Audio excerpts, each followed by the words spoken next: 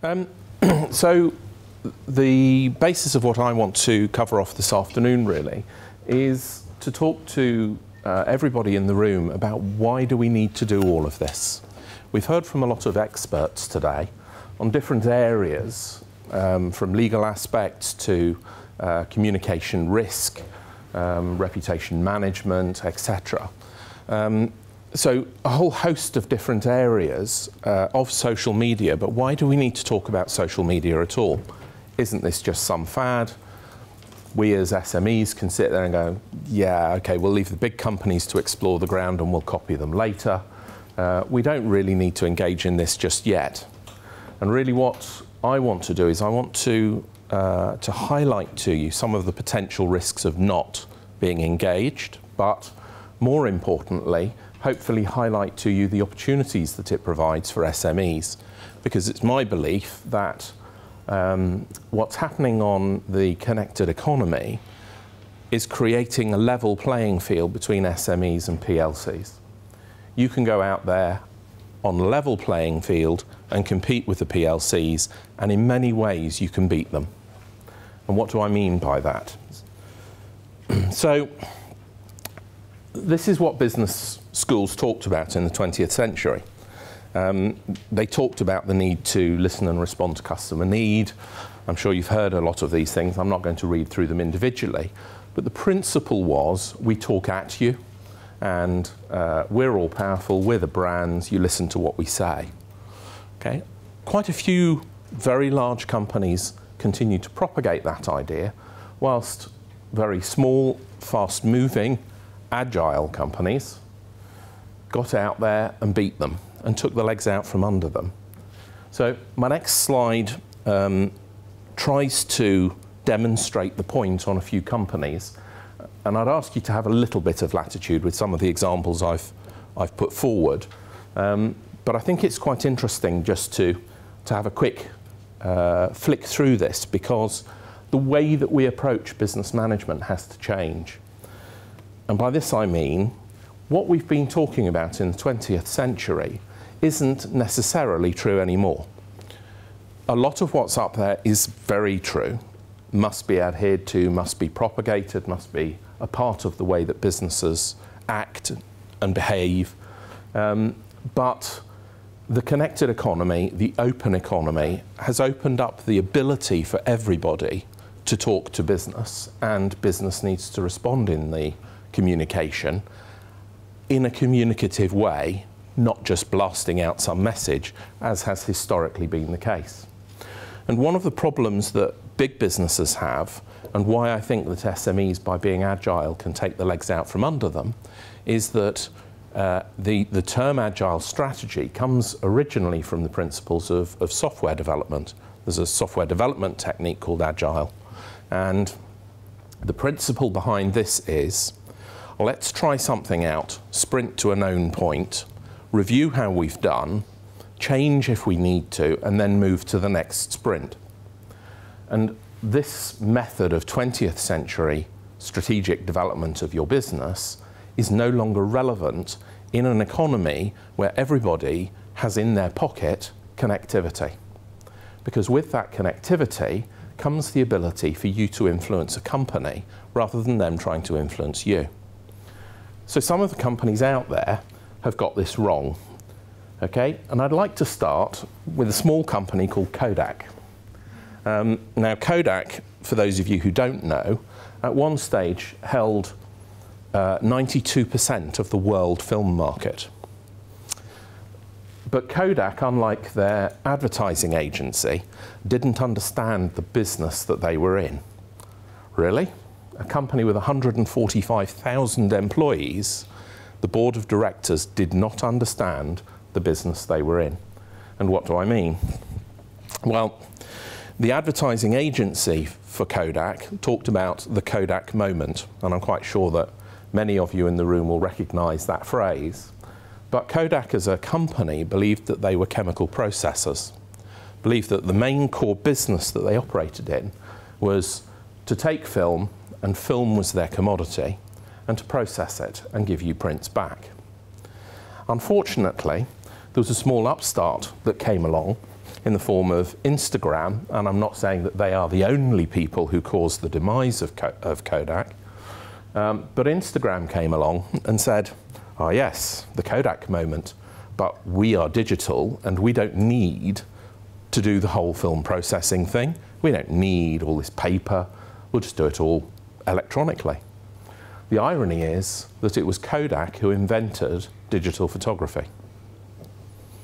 They invented it, the board of directors looked at it, and the board of directors decided there's no future in this. We don't want to upset the 92% of the world's film market that we have, and besides which we employ 145,000 people.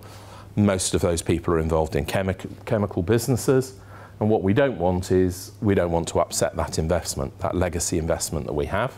So we will quash digital photography for as long as we can, so that we can milk the film market. So what's the outcome? Well, the outcome is that Kodak is now in Chapter 11, which is protection from its creditors, 145,000 employees with very little intellectual property that it can sell in order to try and rebalance its books. It's going to go bust. Instagram, on the other hand, with 13 people and no revenue model and no revenue and no profit, has recently been sold for over $1 billion US. That's what I'm talking about. That is the essence of what I'm talking about. So the way that Instagram operated was they saw a way to take Kodak out, as did Flickr. Flickr is online photographic storage. Both of them happen to be owned by Yahoo. And really what's happened in the business model for these companies is that Kodak were the oil tanker. They were very slow, very long traditional planning processes. Strategy was something they talked about very earnestly once a year. Instagram and Flickr just went, let's just get out there and do it.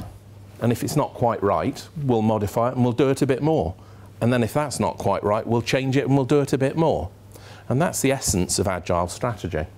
So I want to throw up a few more examples where there have been people asleep at the wheel. Okay? So here we have Hoover. Why were they asleep at the wheel? Well, at the time, their share of the world vacuum cleaner market was not far behind Kodak's share of the film market. Unfortunately for Hoover, and this particular part of Hoover, they also have a paper bag manufacturing facility, which at the time was in Wales. And the board of directors decided in their wisdom that it was worth protecting that legacy investment because that was the most profitable part of the Hoover vacuum cleaner business. So that legacy investment wouldn't allow them to look outside the box and think about what might be the future. And the future was a vacuum cleaner that didn't need a bag. And that vacuum cleaner has taken Hoover out of the vacuum cleaner market. Nowadays, Hoover's market share is about 4% of the vacuum cleaner market. And it's because they didn't move with the times. So, Sony Walkman. Anyone who's as old as me in the room will remember the Sony Walkman. You wouldn't go anywhere without it. Those horrible little tapes that used to get chewed up and spat out everywhere. Yeah. What I think is particularly criminal about this one, for the directors of Sony, is that they owned the hardware. They owned the brand name. But guess what? They owned the software too, because they own a studio in America and music libraries. They're the largest music library owner in the world. But they let this upstart come along with a thing called the iPod. And overnight, they lost their market. Sort of getting a theme here. So I'll throw up a few more. If anyone wants to shout out, who's taken over from Xerox?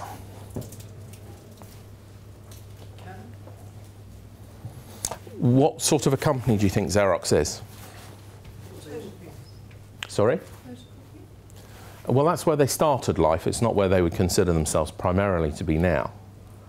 Although it's interesting that in their case, and I'm probably going to run out of time if I go through the case with Xerox, but Xerox understood this problem and set up something called PARC, which was the Palo Alto Research Centre, the other side of the coast from America, from the main business, and they put new people in there, go and invent the future. And they invented things like the mouse, graphical user interface, laser printing, Ethernet, and when they came to commercialise it, they put it through the existing business, and it failed. But the company I was thinking of is Xerox as a document storage company, could potentially be called Dropbox today. The post office and email. Did IBM have that problem? I think IBM did have that problem. And didn't they, when it came to Apple and absolutely. And going ahead? Yeah. And they were asleep at the wheel, and people like Microsoft and Apple are here as a result of both that company and also as a result of Xerox. Yes. So who would you put up against Rotary? What's Rotary about? People communicating? Maybe I should put Google Plus up there after this afternoon. Sorry, I'm going to be a bit late on time. Who's who? I would argue LinkedIn. That's the modern equivalent. Who's who? Who last picked up a book of Who's Who? It's a history business. Encyclopedia Britannica. Yeah? There's a lot of discussion, do we mean Google or do we mean Wikipedia, but let's stick with Google for now. And then finally, something that's only 20, 25 years old, text. It's already been replaced by Twitter. So these are businesses who have held on to their legacy by following a 20th century strategy. And basically, the principle behind what you've been talking about today are elements that will move you into the 21st century. But your company needs to start to evaluate the future on a much more regular basis. Strategic planning is not some airy-fairy in the clouds thing that happens once a year. It's something you should do every month. You should think about, you're one of the old guys on here, who are the new guys going to be? And then reinvent yourself before they do. So the challenge for you, every single business there has lost its market because the people who have come in have undermined the core product that was there in the first place on the basis of a thing called disruptive innovation. And sorry, I'm going to whistle through this because I've been short on time. But historically what we've talked about is we've talked about markets being something that are size and time related. So the idea being that you bring a better product into an established market over time. You gradually get better at what you do. Practical examples of that, you'd start with the Ford Model T, you maybe move to the Mini, and then maybe an S-Class Mercedes. What disruptive innovation does is it says, let's change the scales, let's think about this differently. How can we reinvent our marketplace? How can we think about what we do in a different way? And as a result of it, drive our business in different directions. So I've thrown up an example for you here. Okay. Instead of having those three cars or progressing through those three cars, how about if we start with car sharing? And the next stage to car sharing would be, let's get rid of the journeys completely and let's work from home. That doesn't quite work for all the practical reasons everyone in this room would understand. But I think that the next big wave of consumerism is going to be a thing called collaborative consumption. And that basically, for a nice, neat example, would be the Boris bikes in London. Why have 500 bikes on this side of London, 500 bikes on this side of London, and have these people cycle over there, these people cycle over there, and you've just swapped them? Bikes is not too much of an issue, but if it's 500 cars, why not just share those cars? Why not have the principle of sharing rather than buying and consuming? And that's really where consumer markets are moving to. So what does that mean? It means you've got to start understanding what people are buying and why they're buying it. And you have to think of your markets differently. So the idea is, give up all of those big ideas that were on the original list, because the person who's buying that, you might think you're selling the motorcycle, but he's buying back his youth. And you've got to start thinking about, so how do I appeal to buying back his youth, rather than I've got a motorbike to sell? So it's a different mindset. And the mindset looks something like this. As I say, I'm not going to, because of time, I'm not going to read through all of those, but any of you who want to go to the website and look at the last blog that I did, I go into a lot of detail about it. But the principle is, what we have to do is we have to look at markets in a completely different way. We have to start thinking in different terms about the market we compete in, and that's what today is really about. Today is a glimpse at what's changing on the horizon, and you guys need to get on board, recognise it's not a flash in the pan, think about your businesses differently, and start to approach markets in a completely different way. And really that's all I wanted to try and pull together, those different elements of what we've heard about today. So I'll pass over to Nikki very briefly. Questions, yeah. Okay, sorry, rattling through rather.